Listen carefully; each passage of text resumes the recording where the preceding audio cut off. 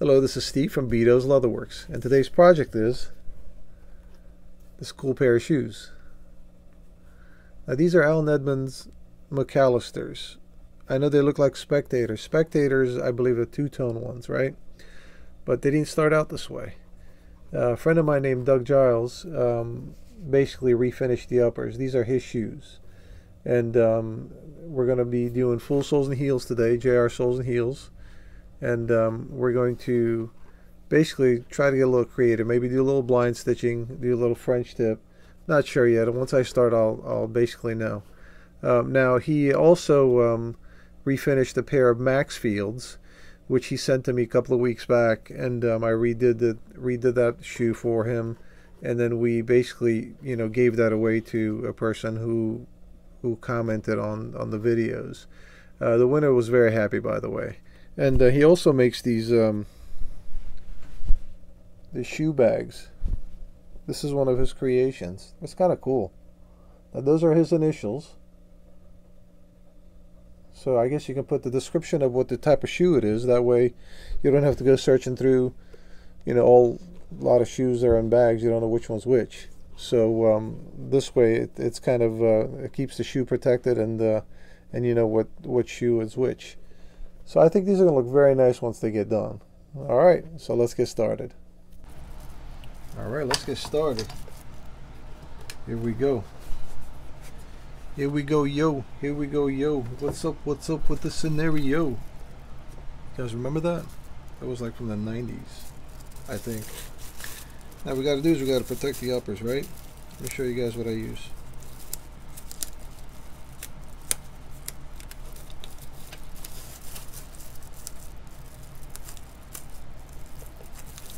You got to be careful now. This tape is not meant for all leathers. You got to kind of maybe test it out. And when you're removing it, you've got to maybe apply some heat to it, like a hair dryer or something, or a heat gun, to release that glue from the tape. So you got to be careful it doesn't take the finish off the leather. It's not going to take the finish off the leather here, because I already tested it. And there she be. Come on now.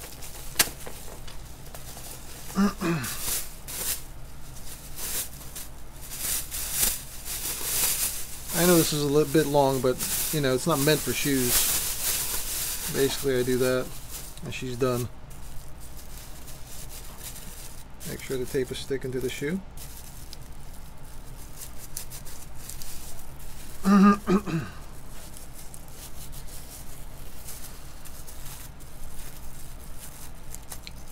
And you've got the uppers protected. Voila! Oh, this is I got it from Home Depot, by the way. It's like in the painter's aisle, So now, basically we're not going to salvage anything here. Just take everything out.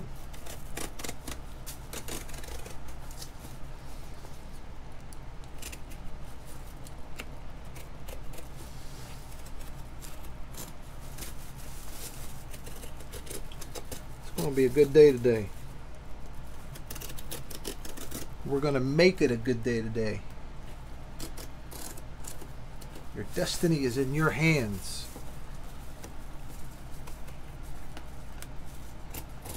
Not my destiny, your destiny.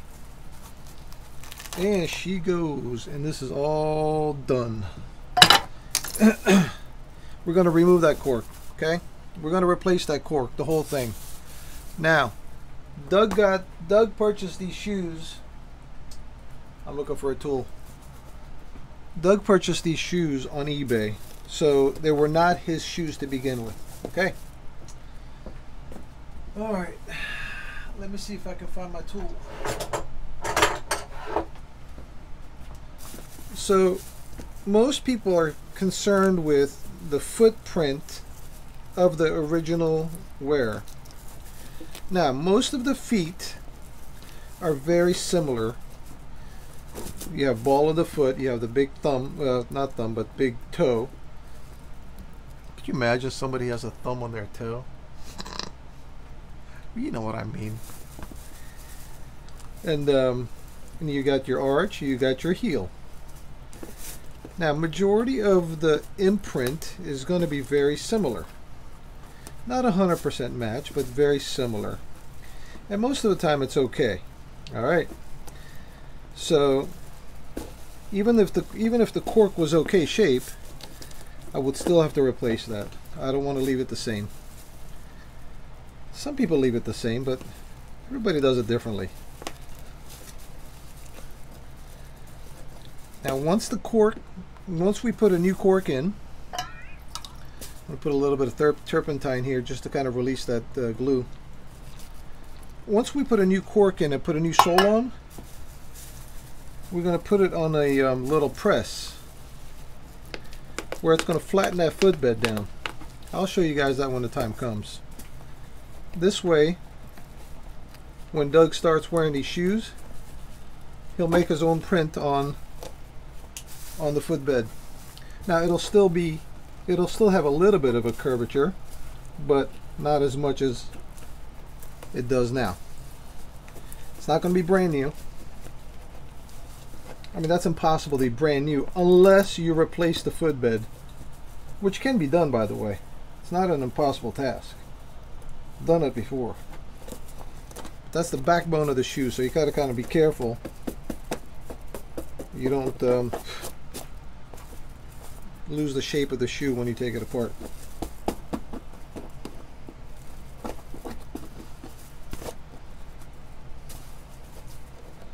I'm not going to stab myself. Remember the abs of steel, man? Oh, shit. I did that too hard. I said a bad word. I guess I'm going to have to bleep that out. But you guys have heard that before. It's not like you guys have, you know, virgin ears for crying out loud. I almost said something else.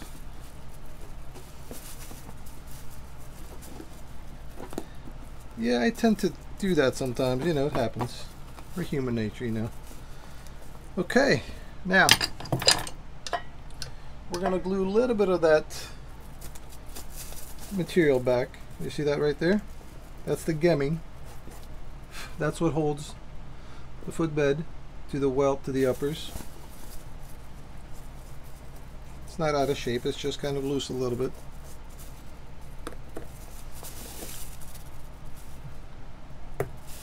Alright, let's continue. Alright, so we get to pick the stitches now. Now sometimes, on most of the Allen Edmonds, the newer ones, not the older ones have a smaller thread and it's kind of sunken a little deeper onto the welt, so you can't really kind of scratch it on the surface like this. But it's easy. This way it just comes right off. Now there's a little machine over yonder I can use, but I don't feel like moving the camera over there. I'd rather just do it by hand. Oh, my last video was talking about that ASMR stuff. I mean, my God, man, everybody like, well, not everybody. Some people are like, no, don't do that. I shut it off in 6 minutes, couldn't take that. I'm like, okay, simmer down, simmer down. It was just a suggestion. There's no big deal. A call came in and I got cut off. As I was saying, some people got a little crazy about, they didn't want to hear that. They didn't want to, you know, listen to that ASMR, whatever it was. I'm not doing that. I don't have 50 cameras around or 50 microphones for you guys to hear all the little minute details. It's okay. Calm down. It'll be alright. Simmer down. Just sit back and just relax. Alright, now, get back to business. Now, most of the Allen Edmonds do not have shanks. Some do have wooden shanks. The company went through kind of like a transitional phase, I guess. You know, some models will have them, some models don't. But they don't come with metal shanks. So this one we're gonna put this beefy shank. This is called the 3-rib shank because it's got 1, 2, 3 ribs. Would you look at that? Okay, gonna give it some nice support. Now, this shape right here, we need to kind of bend it a little bit, right? So what I like to do here, just 2 taps, and gives it a little bit of curvature. Not much, just a little bit. And then glue that, and then glue our cork. Now, there's lots of different ways of doing corks. You have hot cork, which is like a peanut butter paste type. It's hot. They squirt it onto the cavity of the shoe, and then they basically just take a little hot iron handle tool and they flatten it out. It's one way of doing it. Manufacturers have those machines, we do not. There was a product at one time we could heat it up and reuse it, but you know what? It doesn't make a difference. A cork is a cork. These come in big sheets. Okay? I cut it out to the shape we need. Even though this is a little bit thicker, okay? Once it gets glued down, I sand it flush. That fills the cavity. Bottom line is that the cavity gets filled and it's flush when it's done. Okay, so it can be done either way. Like I said, most of the manufacturers will have those hot cork machines. Repair shops don't have those, because if you're not into manufacturing it, using it every single day, it's not worth getting it. Okay, so we're going to glue the shank and glue the cork together. Once it gets done, it'll be nice and structurally supportive. Once this gets done, we'll get the sole ready. We're going to use 1011 JR soles. 1011 is the thickness basically. You guys see that? 1011 is the thickness of the sole. Okay.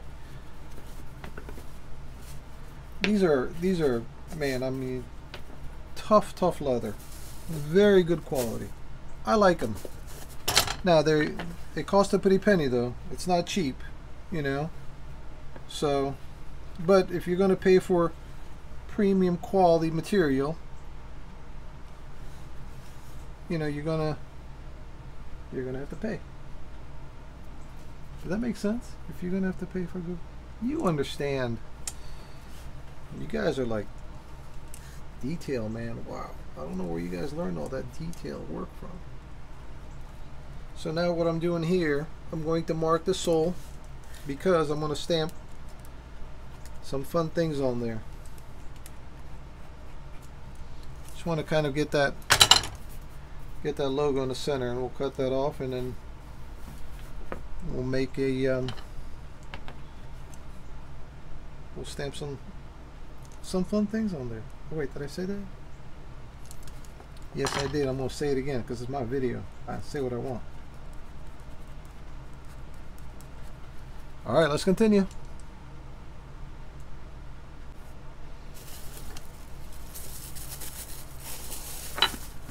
So we've got the cork sanded down.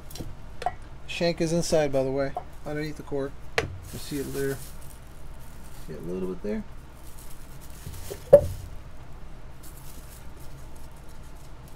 Got the soles cut out, stamped. I'll show you in a second.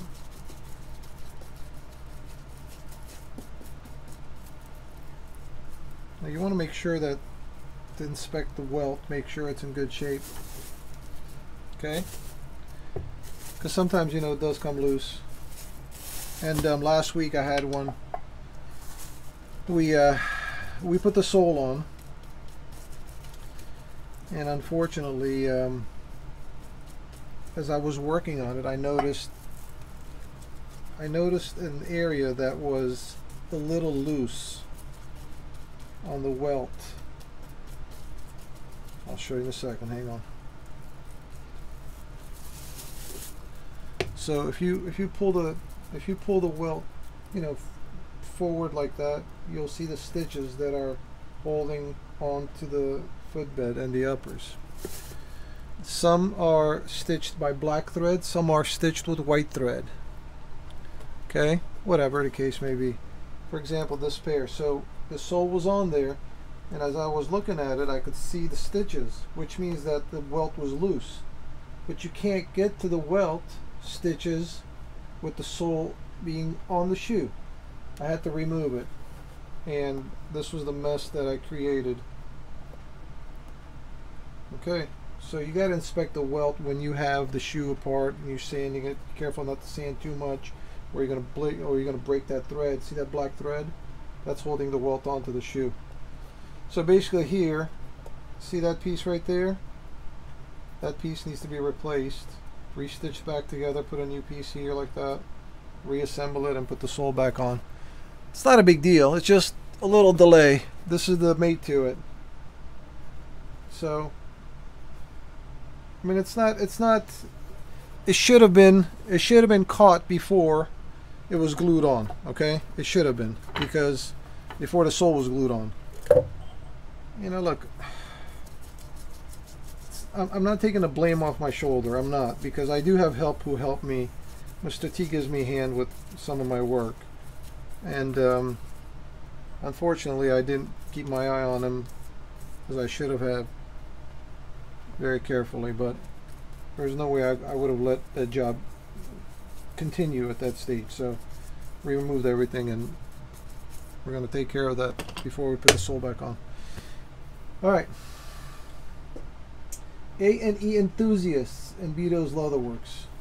Now, A&E Enthusiasts, it's a Facebook group, okay? And basically it's all about Alan Edmonds. Well, I shouldn't say that, because you can post whatever you want on there, right? But majority of the posts are about Alan Edmonds. And there's a bunch of nice guys on that site, you know, and then every day they communicate with each other, and it's a good bunch of people. So Doug is one of the moderators along with me on that site. So instead of stamping it Alan Edmonds, we're going to stamp it A&E Enthusiasts. Okay. Alright. I'm going to let this dry. Should we watch it dry? Should we watch it together?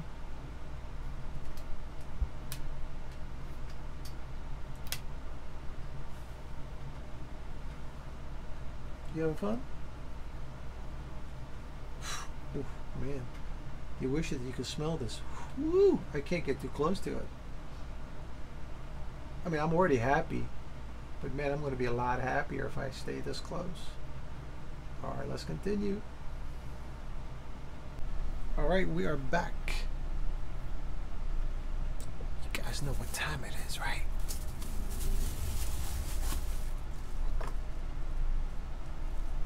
It's hammer time. You guys hear that fan in the background?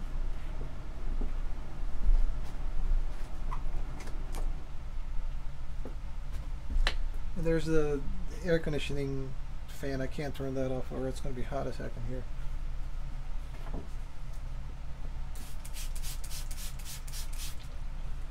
Spray the sole down a little bit. Soften it up a little bit. Make sure everything is centered.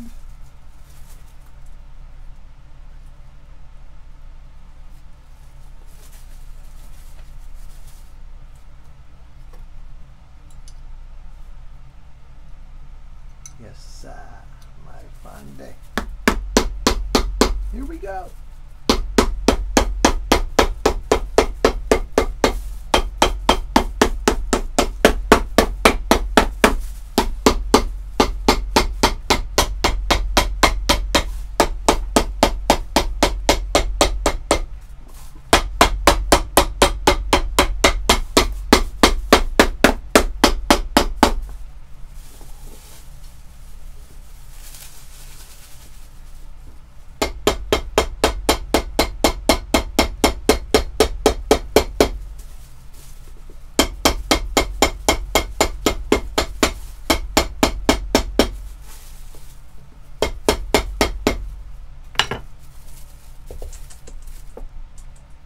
We're not done yet.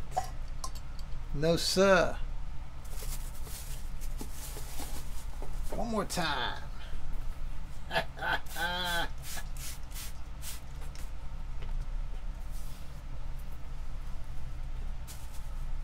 we go.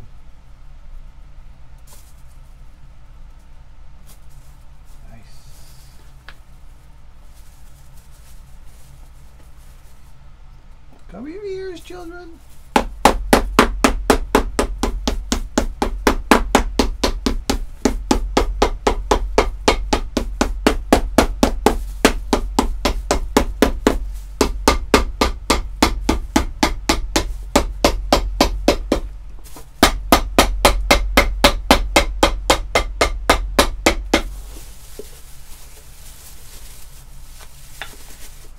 Oh, oh. Got a little bit of shoe exposed there. Can't have that.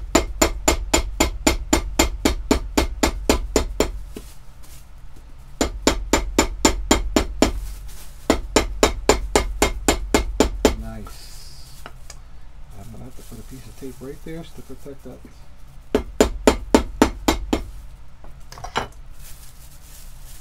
Alright. So when I come back, I'm going to show you guys this contraption right here. This is like a medieval torture time for shoes. Alright, let's continue. Alright, so now we've got a little bit of rubbing alcohol and water mixture. We're going to spray the footbed a little bit just to soften it up. Not too much, just a little bit. Now, I've got this covered in plastic because I don't want the metal touching that liquid I sprayed in there and rusting in, and then the footbed will be dirty. Now once this gets put in,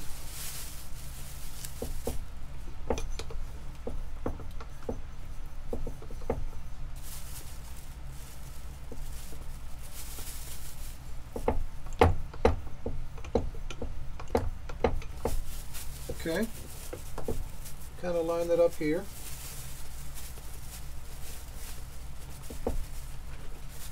Make sure that that metal foot is in position of the footbed. And what you do, you just crank this wheel.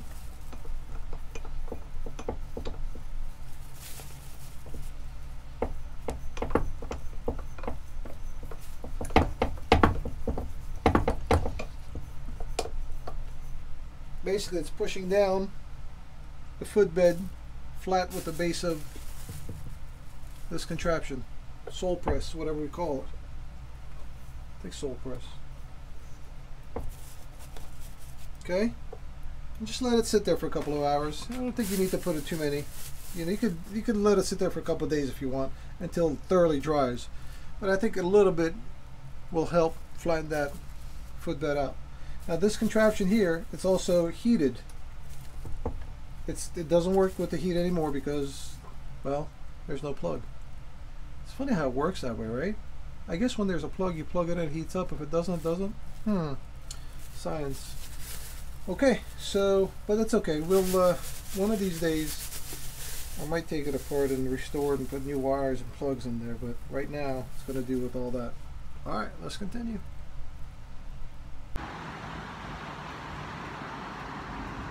It's a beautiful day today. So while the shoe is drying, I figured I'd take a little break. Let's continue. Well, not yet. I'm just reading let's continue, you know. I know this is a big mug, but I don't fill it up. This is one of my customers gave it to me actually. So I use that sometimes. This is a hookah. For those of you who don't know what a hookah is, this contraption here. Now it's got a cage with it, right? So it doesn't topple over. It's a small hookah. So they make that little cage so it doesn't fall. So as you're tugging on the hose, it doesn't fall over.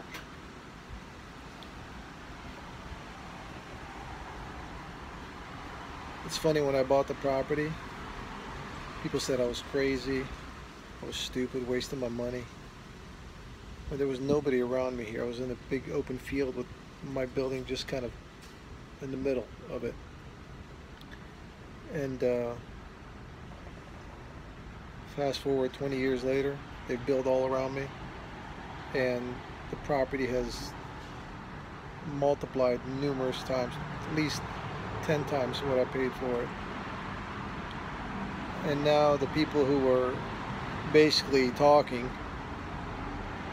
you know, all that trash back then, they're like, oh, good job, good for you, we're happy for you. Like, yeah, sure you are.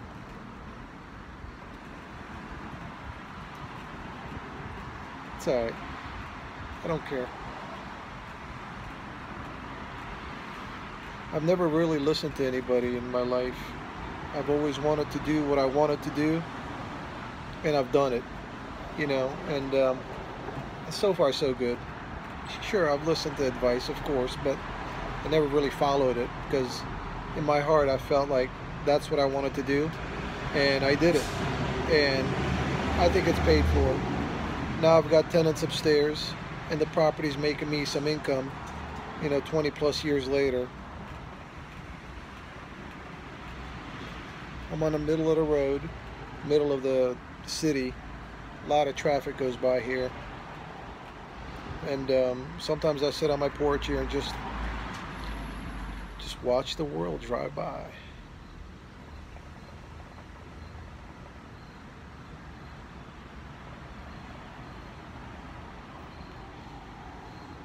Oh, some people might ask what flavor I'm using. It's Blue Mist. I like it. You know, it's kind of, I don't smoke too much. Once in a while. Once in a blue moon when I just kind of relax a little bit. When we go out, you know, we go to Middle Eastern, it's not really a club, it's like a live entertainment restaurant type. We'll eat, we'll drink, we'll smoke a little bit, dance a little bit, you know. And enjoy ourselves. I mean, we all work too hard, and this world is upside down, and that little bit of time that we have on this world, why not enjoy yourself? Yeah, everybody's stressed out. It's okay. It's normal. Everybody has a stressful life, but you need to make time for yourself, for your mental stability. Sometimes you just have to kind of go out and enjoy yourself. Next day, you know, you can get back to your worrying. But you got to give your mind a little bit of time to kind of unwind and relax a little bit and enjoy yourself.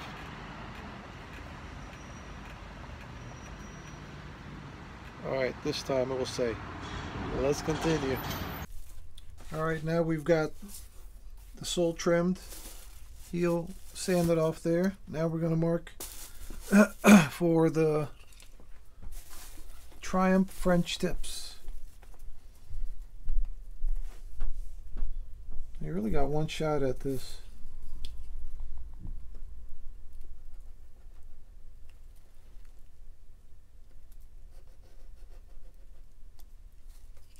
Okay.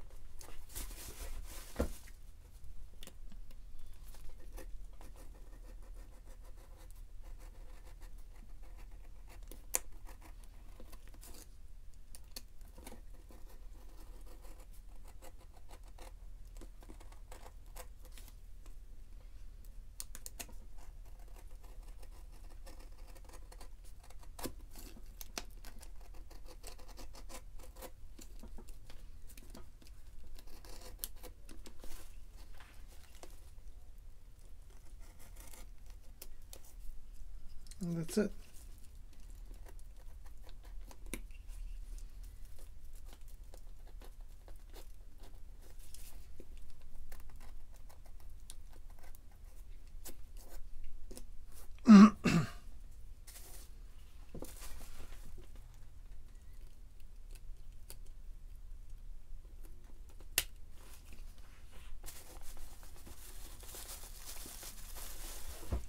There should be. Now while we're here, we're going to open up a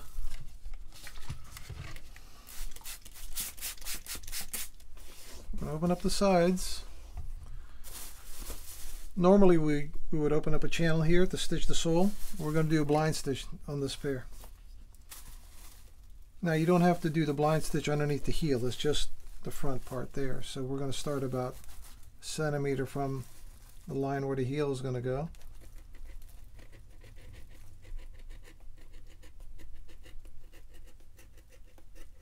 And simply just slice into the sole.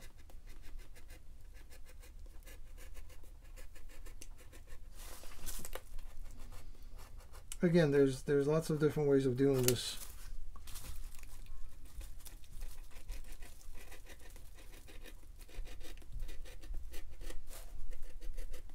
I like this method.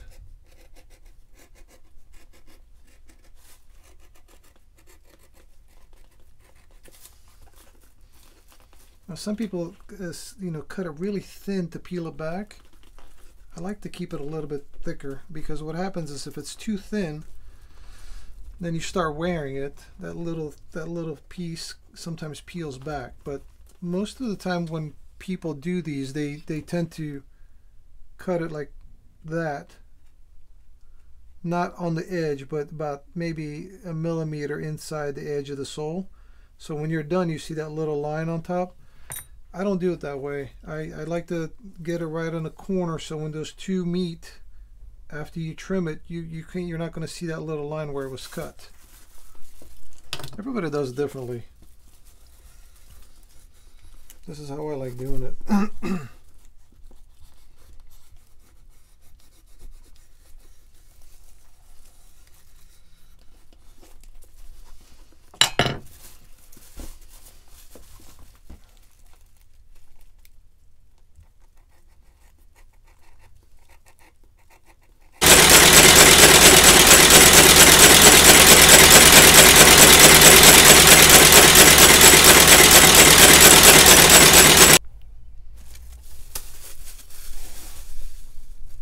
Once it gets stitched, before that we open a little channel here so the stitches are countersunk. If you don't do that, if you just stitch the sole and then you glue this flap down, and then you're going to have a little bump where the stitches are. So if you countersink it, then you don't see anything on top.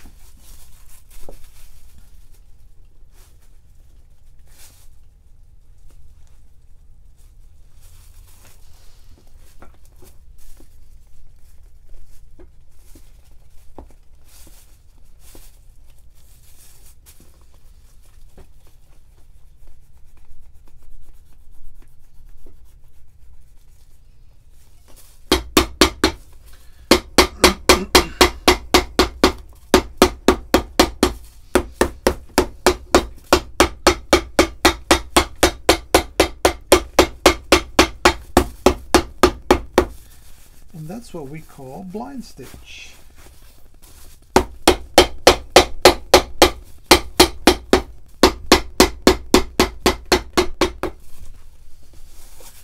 Most of the better quality shoes will have this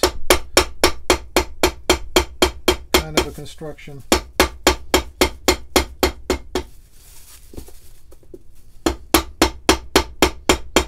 Cool. Alright, we're going to let that sit for a bit. We're going to trim the edges, put our French tip on, heels, well, finish the bottom. I don't know what I'm going to do on the bottom yet, but I'll figure out something. Alright, let's continue. Alright, so we're at this stage where we're about to attach the heel base to the shoe. Now, these are JR heel bases. Yeah, I make my own. Now, the ones that come from the factory, they're basically, they're not like they're supposed to be for Allen Edmonds, but you can change that. You can simply sand that down a little bit and have the inside part of the heel a little bit higher. Most of the Allen Edmonds heels, if you see here, that's a little thinner than that one. So we're going to duplicate that. The inside part's going to be higher than that. So what the inside part, basically what it does is, It gives it a little bit of arch support. Okay. Now, whenever we resole shoes, we have to attach the heel base to the shoe. Sometimes what I do, I glue the top lift on, okay, and then nail it from inside the shoe. With Allen Edmonds, you can't do that because there's no sock lining there. That's just basically the footbed in there. You can't nail through that. So whenever you're nailing the base, you got to do a short nail so it doesn't come through there. Now, normally I like to put this together. Where's my other top lip?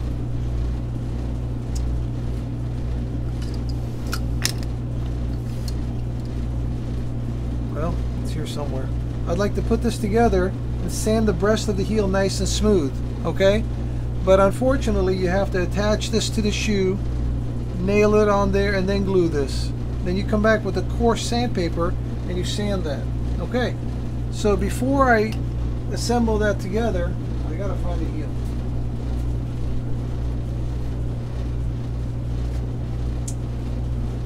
Okay, before I put this on the shoe, I take these two pieces and sand it, make that nice and even, and finish dyeing the inside part black or brown, wherever you want.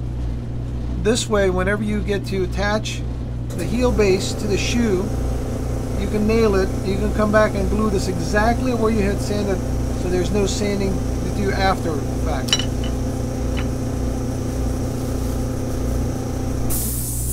This is what I did for the bottom. Now they're not done yet. They'll be a little cleaner and shinier. A little different. You get to attach the toe piece, the French tip, and then this heel base on. This, I sanded it and balanced everything.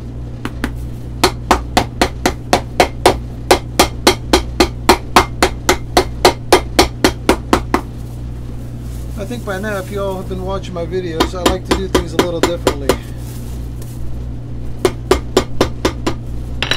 Now I just got to find that top lip. Where the heck did it go? Alright, we'll find it. It's here somewhere. Now for the French tips.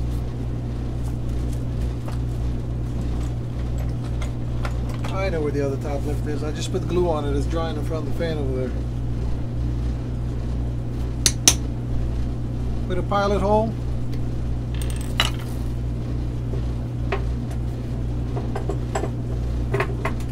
Well, I'm doing good with my tools today. Somebody cleaned up after me. That's why I can't find anything. I hate when they do that. Alright, let's continue. I'll look for the drill. Let's continue. I hate it when people clean up after me. I always tell them, don't touch anything on my workbench. I guess he's doing me a favor, but not really doing me a favor when I tell him not to do it.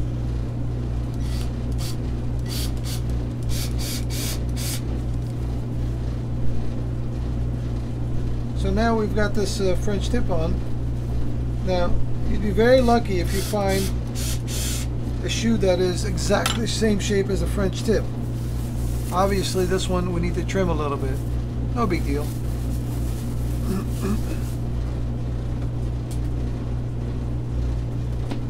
What I found!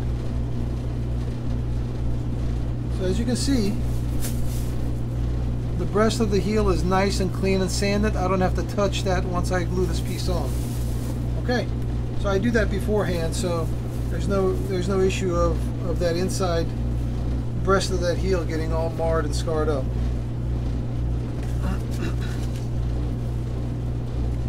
Now these are threaded nails, ring shank nails, whatever you guys want to call them. Now some people put 5 on there. Well,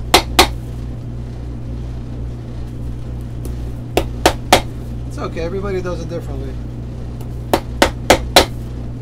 Sometimes I overdo my jobs.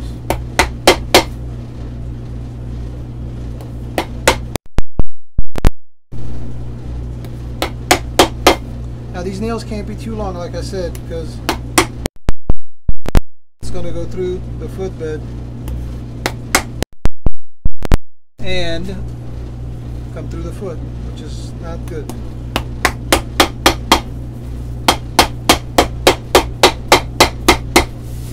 Yes, 9 of them. Hey, that's just how I roll. You do whatever you want. You want to do 5, you want to do 4, you don't want to do any. Your job.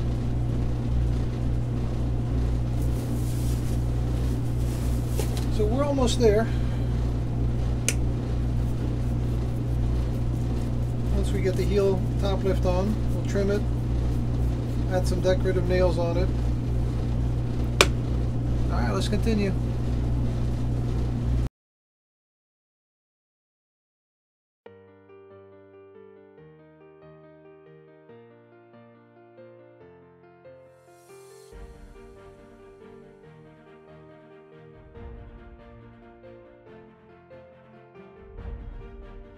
Alright, welcome back. We are done with another project. You want to see? Oh, you already saw the uppers. Alright, here we go.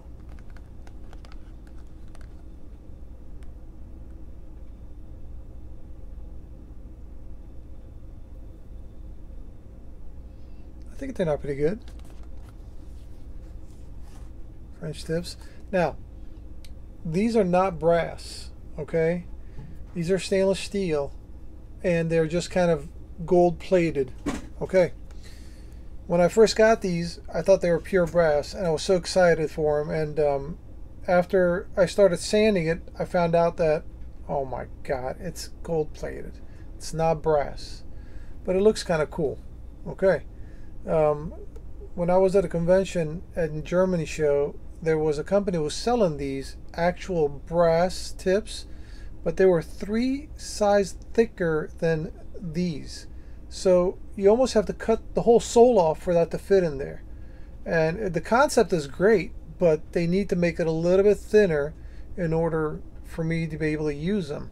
The cost was very high too, so I don't blame them because it was pretty thick brass. And it only needs to be about 1/8 of an inch or so, and it would work out for these French tips. So I think it turned out pretty good. I think Doug will be happy. Now this was like a $30 find on eBay. Okay. Now the amount of work that went into it, of course it's a lot more worth, a lot more than that. What I did was approximately $400 worth of job. And then what Doug did, I don't know what he would charge, but I can guarantee it won't be anything under $150. Now granted, everybody, you know, to each is to own what they want to do. This is his personal shoe, and he always wanted to have that Spectator style, and he wanted to do himself. So now that the work is all done, this allows for many years to come. All he has to do once in a while is just to condition, polish them up, and keep up the, you know, care for the uppers, and you're done. All right, well, thank you so much for joining me. On the last video, I asked you guys to please subscribe. I guess there's a proper etiquette for YouTubers to request viewers to hit that subscribe button. I don't know these things. All I know is that there were a bunch of people who weren't subscribed, so I figured, you know what, hey, remind you to subscribe. So if you like the video and if you want to see more, please hit that button below. That bell button, the bell button in the corner. All right, thanks a lot. We'll see you guys again. Take care.